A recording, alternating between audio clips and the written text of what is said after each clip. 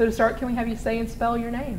Jackie Hudspeth, Jackie, Hudspeth, Hudspeth. Awesome. Well, today is Thursday, July 26th, and we are at Bombshell Beer Company in Holly Springs, North Carolina. So Jackie, just to start with, can you just tell us a little bit about yourself? How did you get here? Okay, sure. I'm a native of North Carolina, as you can probably tell.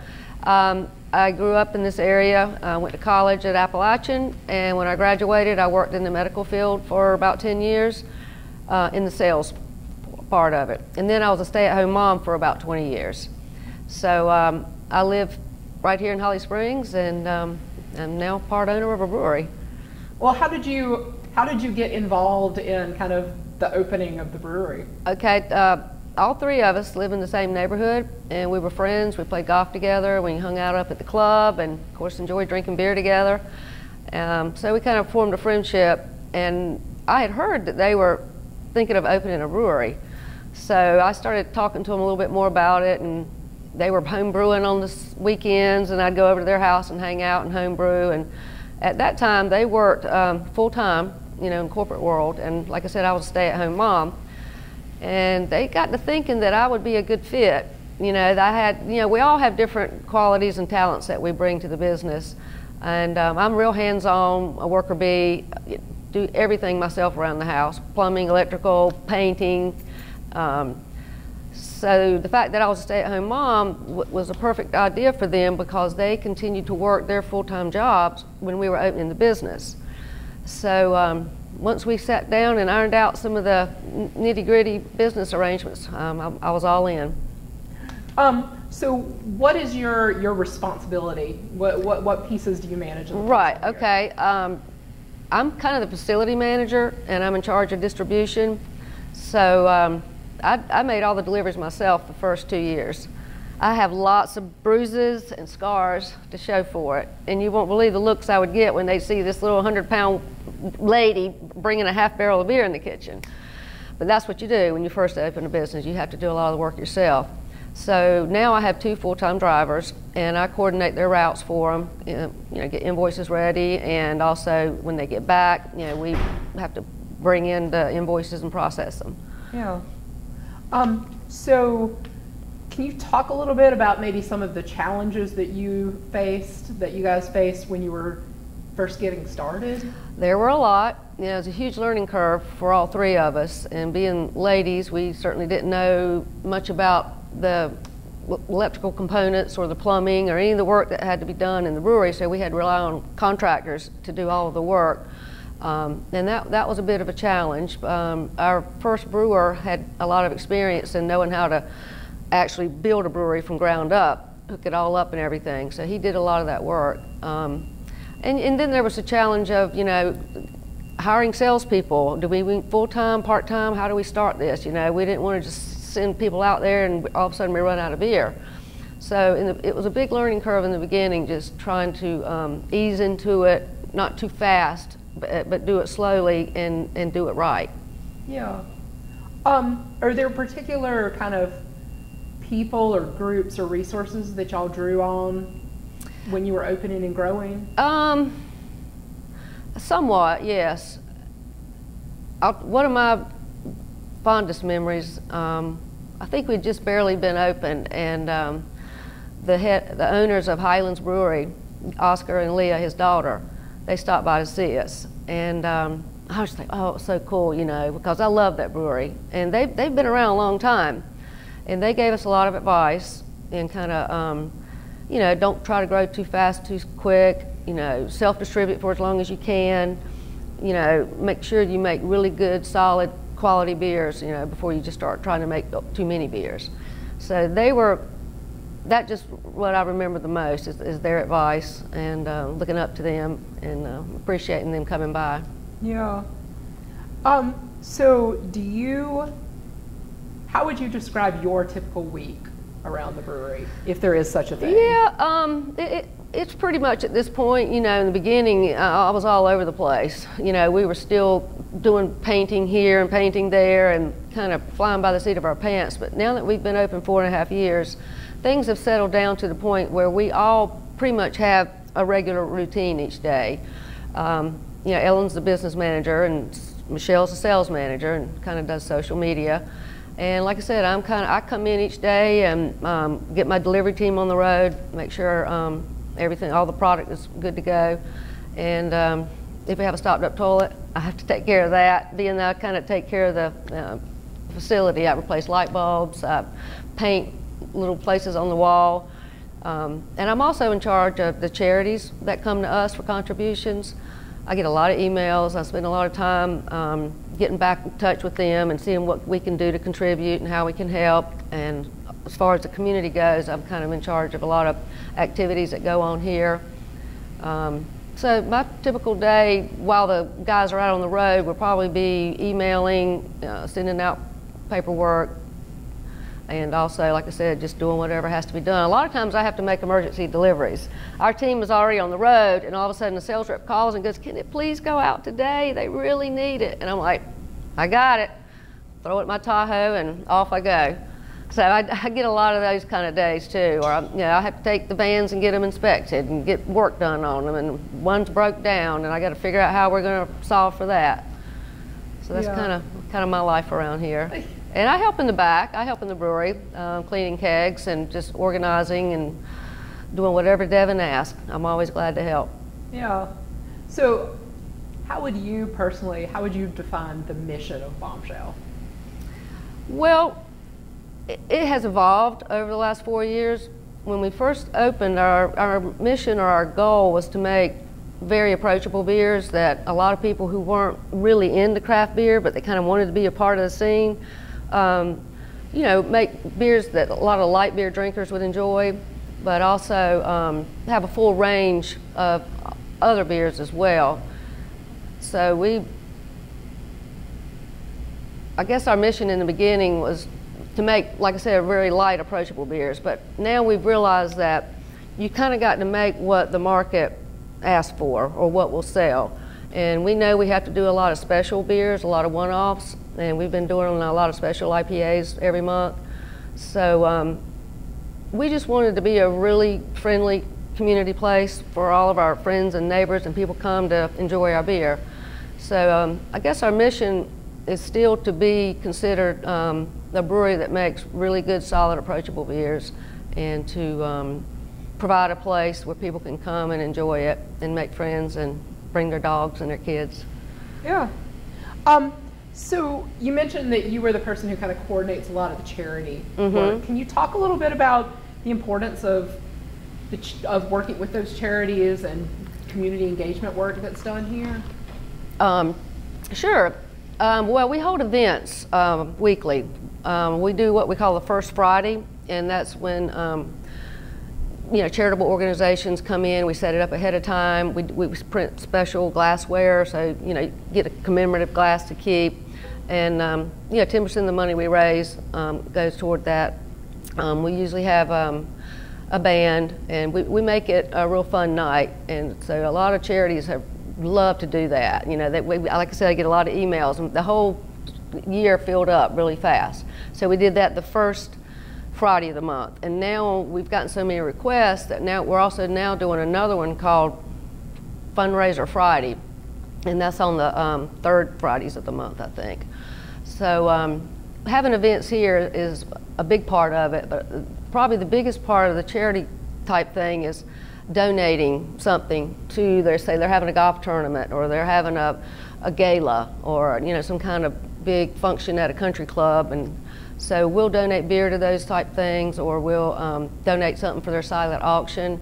So I'm always putting together these packages and saying what day they can come pick it up, or would you like me to bring it to you? So we try to give as much as we can. It's hard, when you're a small business, but we feel like it's important, especially anything that involves cancer, terminal illnesses. We've held events here for particular families that are suffering a personal crisis, and they're very successful. We've raised a lot of money for people here in our community. So. Right. So kind of looking back at your expectations when the brewery first opened, or when y'all were first planning the brewery even, are there any big surprises that kind of stand out? Anything that you didn't anticipate back then? Well, having to work 7 days a week, 8 hours a day, that was a big surprise. You know, I came from a stay-at-home mom, and the timing was right because my 2 boys had just gone off to college, so I did have the time. But I was very surprised at how much work was involved when you're an owner. I've never owned my own business, so you know, that was a big surprise for me. And it was also a big surprise is how welcoming the community made us feel. Just so many friends would come up all the time and go, "Oh, I love your place," or "Your beer's great, you're doing a great job." So it made me feel good, and it was rewarding to see that all of our hard work was paying off. Yeah. So it was just a surprise, I guess, to know exactly how much work would be involved in this. Right.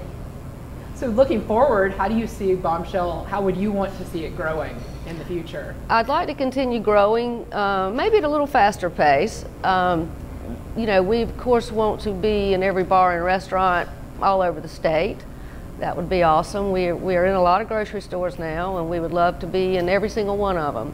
So that's where I'm kind of hoping to see us. We've just expanded our barrelage capacity, so we will have the ability to make lots and lots of beers. And I would like to see us go with a distributor at some point. Maybe self-distribute in some areas, but use a distributor for the further outlying areas. I think that would help us grow a little faster. So I'd like to see us do that. And you know, like I said, to grow is our goal. You know, we're not, there are a lot of breweries that really don't want to get big. They're very happy to, you know, have a small in-house operation and deliver just a few places. But definitely for the future, I'd like to be, you know, the next New Belgium. That's a big dream. That's one of my favorite breweries. I love that place. Yeah. So. Yeah. Well, Bombshell is one of very few 100% owned, women-owned That breweries, is true. Particularly here in North Carolina. Mm-hmm. Can you talk about maybe some challenges, but also some benefits that come from that kind of setup? Yes, I'd say the challenges are, like I said in the beginning, not knowing how to do a lot of the work. I've been to other breweries in the area, and you know, the owner, the head brewer, he did almost all the work himself. You know, they know how to do all that, and where we had to hire it out. But it's been very successful because a lot of people admire what we're doing. We get a lot of people telling us, "Oh, that's so cool, you know, I can't believe 3 women own a brewery."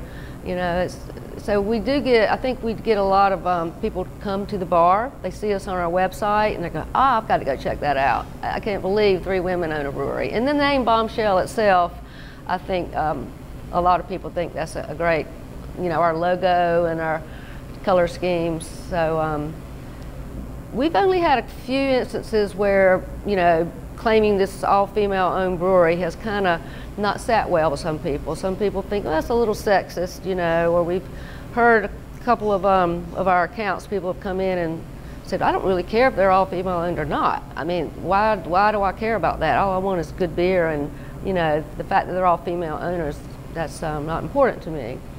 But it has probably helped us a whole lot more, given us more advantages than it has hindered us. Yeah. If another woman wandered in right now and said she was interested in opening a brewery, what kind of advice would you give to her? Think about it long and hard. Do a lot of research. Do your homework.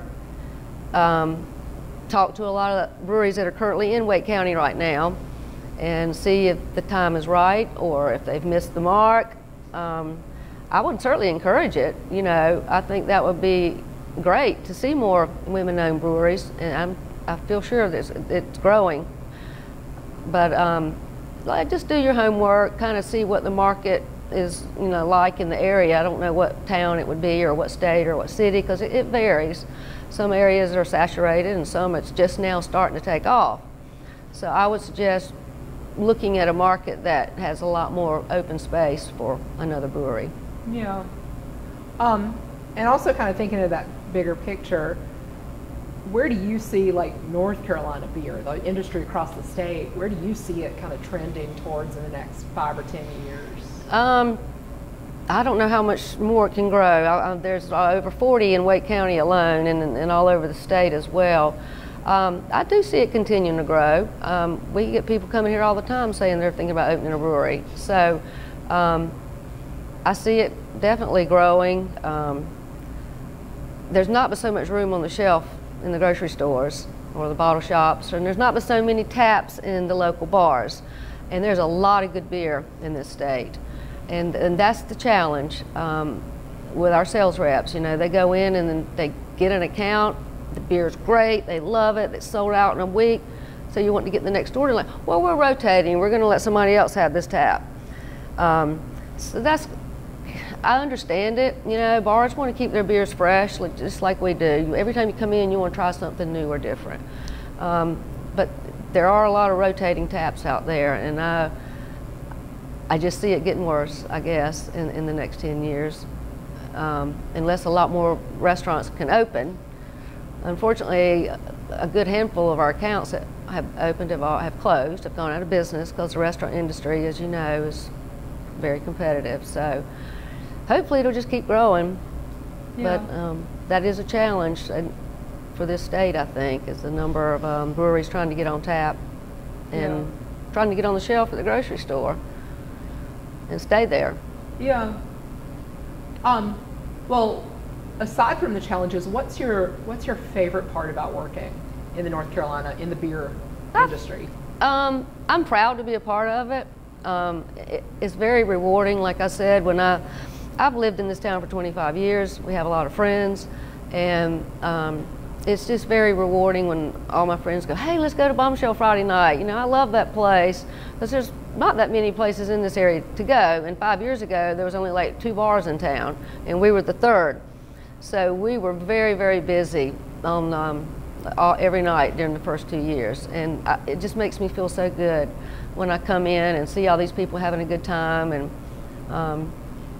it just makes me feel very satisfied that all the hard work that we put into it's paying off. Yeah.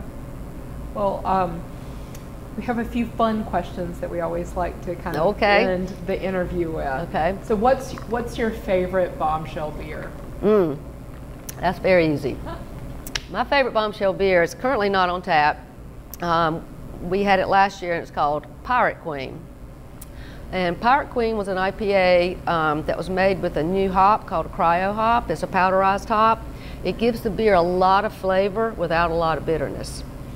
And this beer was so good. Ellen and I were like loving it, which can kind of be a bad thing. But Pirate Queen, and that was named after a famous lady pirate in North Carolina, and her name was Anne Bonny.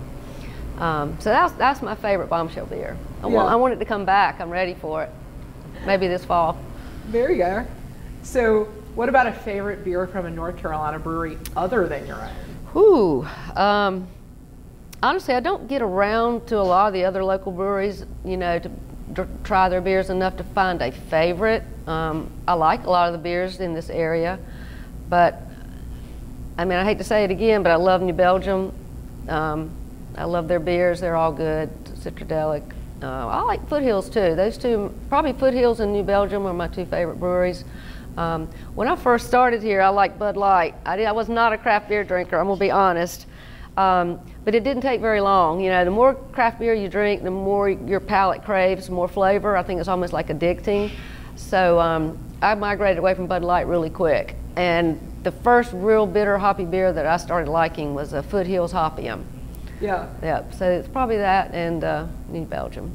Do you remember, were those also kind of your first intro to craft beer? Well, now, somewhat. We have a brewery here in town, Carolina Brewery, that's been open for 23 years. And I used to go to their brewery tours all the time and drink their beer. And I liked them a lot. And they were like the only place in town where you could go buy a fresh keg of beer and have it at your party. So a lot of my friends and neighbors had their beers on tap.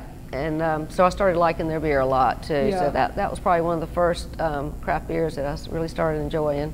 Yeah. Now I love all of mine. And I know when we go out, my husband's always biased. He's like, you know what? I don't see a single beer over there that I would buy over our beer. And not, you know, it's just, you grow to love your beers. You know, you're proud of them, and you know what goes into them. You know the ingredients, and you know how long it took to make it, and it's great when you love your own beer. So. Yeah. So when you're not working here at the brewery, what are some of your favorite things to do? What do you do in your free I used to time? play a lot of golf and tennis. I haven't had time for that, but I have a dog that I love very much, and I like to walk her 2 or 3 times a day. I like to work in the yard. That's my exercise. I don't mind mowing grass. I don't mind, weeding. So I'm a big stay-at-home mom, right? So I love to do projects. I like to paint a bedroom and refurnish it, and that's kind of satisfying to me. Yeah. And I love, summer sports. We boat a lot. We go boating, and in the winter we like to go snow skiing. So we stay pretty active. Yeah.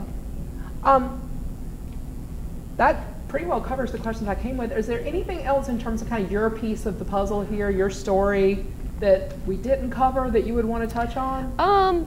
Maybe. This isn't a big thing, but the word bombshell, a lot of people ask us, where'd you get that name, why Bombshell? And when we first started brewing beer at home brewing, we would take free samples up to the club and have them out on the golf course, and people just started calling them the Bombshells, because Ellen and Michelle are both blonde, and they love their beer. So when we started the brewery, we were trying to decide if we wanted it to kind of be a modern day bombshell, like some of the ones in the media today, or did we want it to be kind of an older vintage bombshell? So we kind of decided to stay with the older vintage bombshell, Marilyn Monroe, Ava Gardner, and those ladies. But when we designed our logo, when we looked at a lot of them were pictures of women, their faces and their hair, and we would look at those pictures and go, well, I don't know if that really represents us. We didn't really want to go the real military bombshell girl look-alike, because there's already other companies out there going that direction. So we decided to make our girl a silhouette so that she could be whoever you want her to be. She can be a modern day bombshell or a vintage bombshell. A lot of people say, oh, who's that up there? I go, well, that's your wife, or that's your girlfriend. That's who that is. So I just kind of like to explain, a little bit about our logo and why we chose it, and what it really means. Oh, very cool. Okay. Awesome. Good. Thank Well, you. thank you very much. You're welcome. Enjoyed it. Thank you.